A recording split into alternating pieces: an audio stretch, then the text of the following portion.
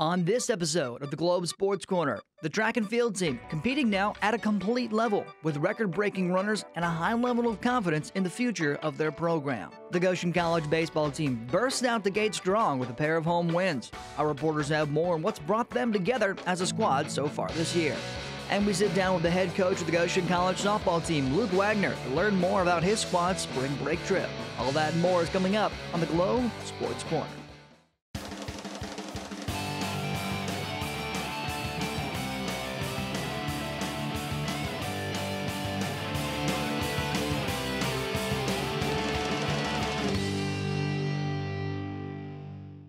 Welcome inside the Globe studios on the campus of Goshen College. My name is Dante Stanton. Thanks for watching the Globe Sports Corner, exclusive coverage of Maple Leaf Athletics. The past 2 weeks have been huge for Maple Leaf Athletics. On top of several teams reaching new heights, there's been plenty of individual success with conference-level accolades for several Goshen College athletes. More on that coming up later in the show. But first, we turn to the Goshen College track and field teams and their recent trip to the Crossroads League Tournament Championships. I had the chance to sit down with head coach Sean Fowlks and learn a little bit more about the growth that his squad has shown this season and the hopeful eye he has on the future of GC track and field. 9 student athletes, 5 women and 4 men, have made their mark on the 2024 indoor track and field season by qualifying for the NAIA Nationals competition. From veterans to newcomers, head coach Sean Fowlks is impressed with the special skill set his team has brought to the table. It's good to have student athletes like that are complementary to your program and do good things. Transfer-wise, we've had a couple of individuals that came in this year that provided some really good boosts. So, I mean, top to bottom, it's moving the direction we want to. It's now year 2 leading the program for Coach Fowlks, who laid out a special vision for growth back in the spring of 2023. Well, I think we're still early on that path. I mean, we've only had one recruiting class in while I was here, but this current recruiting class that we're working on is already almost at the numbers that we need to for our athletic department. And if everything trends, it could be one of our largest recruiting classes we've ever had for track. The program has lofty long-term recruitment goals that Coach Fowlks says they likely won't meet for several years, but feels their recent success beyond distance running makes them a more enticing option for bringing in future athletes. In a program that's predominantly been distance-led, to have multiple jumpers, multiple sprinters, multiple throwers, people are starting to see us as being a complete team. Because of those opportunities that they're starting to open doors for, it's allowing us to go out and get more kids and get people more excited. And as those things happen, I mean, I've had a few different parents come up this year and said, wow, it's nice that it looks like a complete team. One of the younger athletes leading the charge of GC's growth is Daniel Breezy Murphy, a first year who made his mark at GC early, literally setting records for his team right at the gate. Yeah, so the plan was to come in here and break the school record, which I want a mom coming to take all the school records, so I have one right now. And so hopefully I get the rest by the time I graduate. Through less than 2 seasons, Coach Fowlks has managed, with the help of distance coach Rustin Nice, to pull the team in a solid direction, ensuring confidence within the squad with a strong, winning mindset in place for the future. I give Coach Fowlks 100% of the credit, honestly, because he's the one that brought me into this program. He's seen something in me that I didn't see in myself, and he gave me opportunity, and I took it. His communication skills, communicating with the athletes, I feel like that is very important as the program continues to grow, and being supportive with everybody. Reporting for Globe Sports, I'm Dante Stanton. The indoor team has just wrapped up this past Saturday competing at the Crossroads League Track and Field Championships. Both the men and the women finished 7th overall with identical tallies of 49 points. Some of the top highlights included Nelson Kemboy finishing 3rd out of 26 in the 3,000 meter, Aga Alderfer Fisher placing 2nd in the mile, and Daniel Murphy finishing 5th in the 60-meter finals. Congrats to the whole team for competing tough, and good luck in the coming weeks with the NAIA National Tournament starting next week in South Dakota. Coming up, we'll shift to softball. We'll look at their season so far and a preview of an upcoming road trip down to Melbourne, Florida. Stay with us. You're watching the Globe Sports Corner.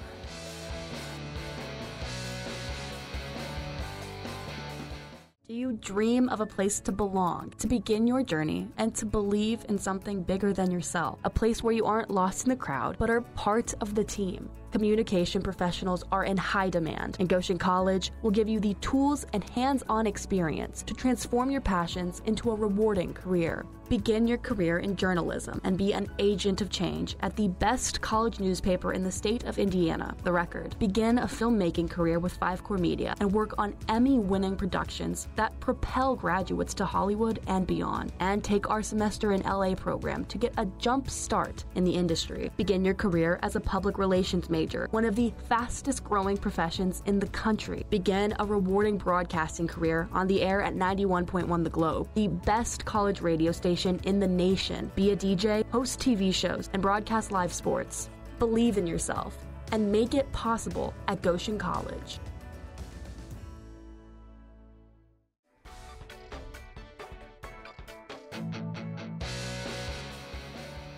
Inside the Globe studios on the campus of Goshen College. My name is Dante Stanton, joined now by the head coach of the Goshen College softball team, Luke Wagner. Coach, thanks for joining me in the studio. How are you doing today? I'm doing great. Thanks for having me. You guys do a great job. Thanks. I appreciate you coming in. I want to talk about this big start to the season that you've had. Sure. 3-1, great start, including a win over Receiving Vote St. Francis, Illinois. What's it been like getting everybody back out on the field? Yeah, it's been fantastic. Super exciting. A lot of great energy coming in from last season. We brought everybody back, added a few new freshmen, which have given us some new energy as well. But hopefully, we're able to live up to some of the expectations, some of the standards, some of the goals that we've set for ourselves this year. And so far, so good. We're playing good softball. We continue to grow. And so that's kind of the goal, is to continue to get better one day at a time, and I think we're doing that. You've got the Space Coast Spring Games down in Melbourne, Florida, the next 10 games after this. What's preparation like for a really long road trip like that that's lasting almost a week? Yeah, prep work for that is crazy.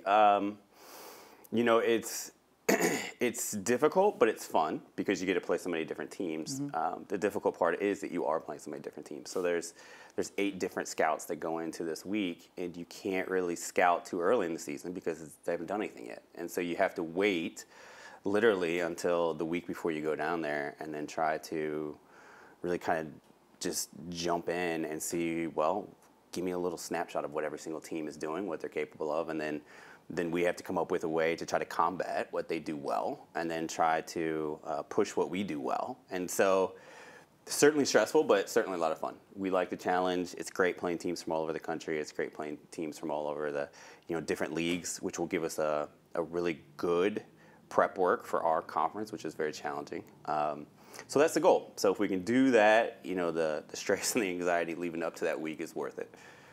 You mentioned conference. You've got 11 days off once that ends, and then you go straight into a doubleheader with Bethel here at home. So how prepared do you feel you need to be once you hit conference season, 11 days, again, after that long road trip ends?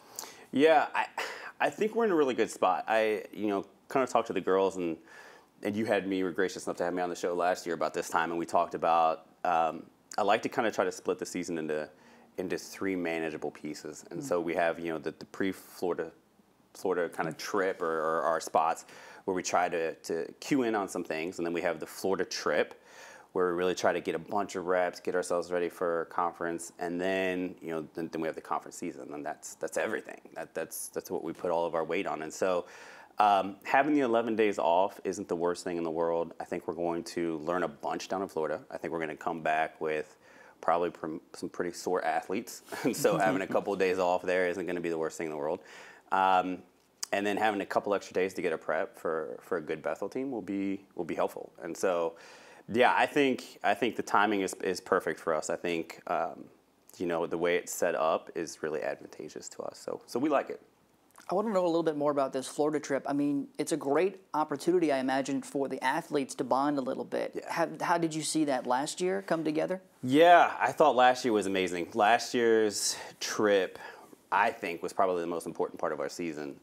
More important than actually playing some of the games was the fact that, just as you said, the team was able to see each other in a different light and to learn a little bit more about each other and to take the next step in trying to become more like a family unit, less like 20 players showing up to play the same game, but one unit showing up to play the same game. And so I thought last year's trip, just being able to break the girls into 2 houses and allow them to kind of bond and forge better chemistry was huge. And then this year, fortunate enough to find one house to house the entire team. And so that'll be something new. But then again, we'll introduce a lot of experiences for people to learn a lot more about each other on a little bit deeper level than, oh, that's our shortstop, oh, that's our center field, or whatever the case may be. And so, yeah, the better chemistry, the closer you can get together as one single unit, the better you're going to be. And so I think this Florida trip and, like you said, the off-the-field stuff is almost more important than the on-the-field stuff, especially before we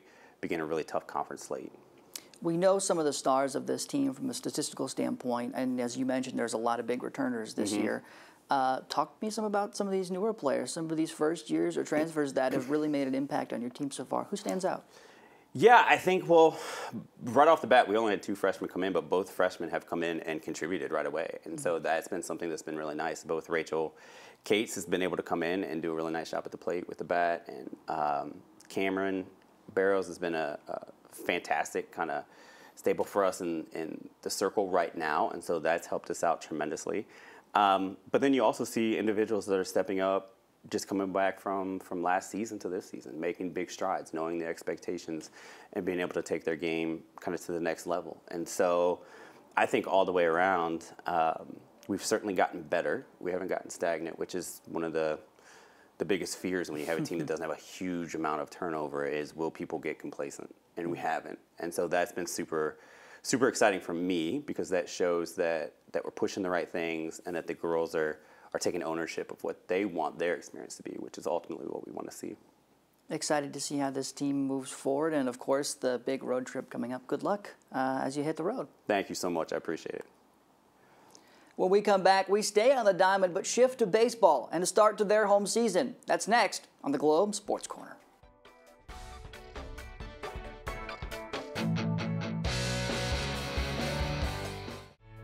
Goshen students enjoy an amazing record of success. What's the secret? It starts with hands-on learning experiences. Whether it's a service project in Peru, a sustainability semester at our Environmental Learning Center, or broadcasting for our award-winning radio station, it adds up to life-changing perspectives and real-world skill development that makes a difference to future employers. And it's all available at a campus that makes everyone feel at home. Come hang out with us and see for yourself. Schedule your campus visit today at goshen.edu/visit. When you think of the month of February, you don't typically think of the baseball season starting, but the Maple Leafs have hit the ground running with their home opener last Wednesday and are already off to a hot start. The Goshen College baseball team had their first home games on February 14th against Trinity Christian College. They took both wins in that series, and for head coach Brad Stoltzfus, these are his first home wins in the new leadership role. First off, just playing a home game on our field on February 14, I don't know if that's ever been done. In terms of getting on our field that early in the season. So that alone was a win of the day. Now, with their home record being 2-0 and their overall being 4-4, this is an improvement from the year before when they were 0-6 around this time in the season. The biggest thing that changed from last year to now is the team dynamic. Senior pitcher Connor Daniel says the connectivity is based around their new passion. Well, I feel like we all bring like a really great energy and vibe to the field every day we come, and yeah, just also Brad's awesome. He's coming in wanting us to win, and we want to win for him, and yeah, it's a great thing. And a lot of the younger guys are stepping up for us, and older guys too. And yeah, we all have a really good vibe going in right now. Overall, the team has brought forward a whole new aura, and with the early success they didn't see in 2023, it's hard not to notice the work they are putting in behind the scenes. Junior infielder Trent Zellette acknowledges the factors to their accomplishments. I think the biggest thing that I've seen changing from this year to last is kind of overall team wins. I think this year the wins that we have gotten have been really good wins on both sides of the ball, not just offense or defense, but really just kind of connecting well and being able to get good wins as a whole team rather than just one side. Coach Stoltzfus and the team still have a long season ahead of them with wins and losses along the way. But as they push through any adversity they face, they will still have their goal and motto in place. One thing we focus on is being intentional about everything we do. Everything we do, there's a reason, there's a focus, there's an intentionality. Reporting for Globe Sports, I'm Liliana Herrera. The baseball team will be back in action this coming Friday. Now let's turn to our Everence Student Athlete of the Week, one of those individual stars on the baseball team that's coming on strong early in the season. Junior Joseph Serta has been named the Athlete of the Week after going 5 for 7 at the plate in Goshen's sweep over Trinity Christian. Right now, Serta leads the Crossroads League in batting average at .556, is tied for the league lead in hits with 13, tied for first in home runs with 2, and is at the top in doubles with 5.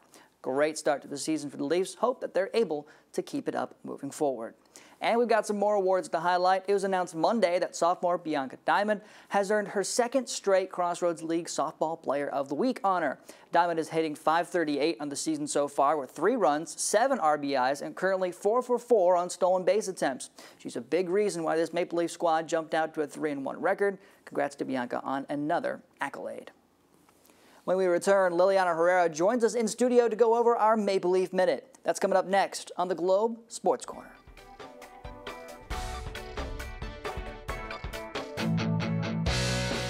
Goshen College. Everyone's at home here. Students from around the world and down the street find inspiration and lifelong friends in our unique, supportive community, right here in northern Indiana. Cutting-edge academics, real-world learning, and small, personalized classes make the difference, all surrounded by world-class culture and championship sports. Most importantly, it all leads to a record of amazing outcomes in diverse fields of study. From pre-med to social work, broadcasting to accounting, schedule your campus visit today at goshen.edu/visit. Steps back in, 2-1 the count. Close, about to wind up. Van Scooter 60 feet away. Here is the pitch, and that is driven deep to center field. Ella McLeod has done it. Van Scooter crosses the plate. That is a grand slam home run for the Leafs. Bottom of the first, Ella McLeod hit that with everything she had. Close looks real disappointed, but that is 4 runs for the Maple. That was our Globe highlight of the week. Mike Morell on the call there, and a grand slam from a softball matchup this past week right here on the campus of Goshen College. Let's turn now to the week ahead and look at our Maple Leaf Minute with Globe Sports reporter Liliana Herrera in studio. Lily. Thanks, Dante. Maple Leaf Athletics takes a break today, but the games pick right back up Friday and into Saturday. The weekend kicks off Friday with the baseball team traveling down to Columbia, Kentucky to take the field against the Blue Raiders of Lindsey Wilson College. The first pitch will be thrown at 4 p.m. Bringing it back to Goshen, the men's volleyball team will be at home Friday night in the Ruth Gunning Gymnasium. The men will be taking the court with Siena Heights University, and the first serve will be at 7 p.m. This matchup will be featured on 91.1 The Globe Radio app, and globeradio.org with live play-by-play coverage and on goleafs.net/live. Saturday hosts 3 matchups starting with a baseball doubleheader against Lindsey Wilson College. The first game takes place at 1 p.m. and the second game will follow shortly after. The men's and women's basketball team have their senior night on Saturday along with games in the Ruth Gunning against Huntington University. The women take on the Foresters at 1 p.m. and the men follow after at 3. The last matchup for the weekend will be a home matchup for the men's volleyball team. They'll be facing off against Lawrence Tech, and the first serve is set to take place at 7 p.m. As always, good luck, athletes, and go Leafs. Thanks, Lily. That's going to do it for this episode of the Globe Sports Corner. Be sure to check out our social media pages. It's Facebook, Instagram, and the X app, all at 91.1 The Globe. Also, check out our content online at globeradio.org and the Globe Radio app for live sportscasts. Thanks for watching. We'll see you in 2 weeks for more exclusive coverage of Maple Leaf Athletics.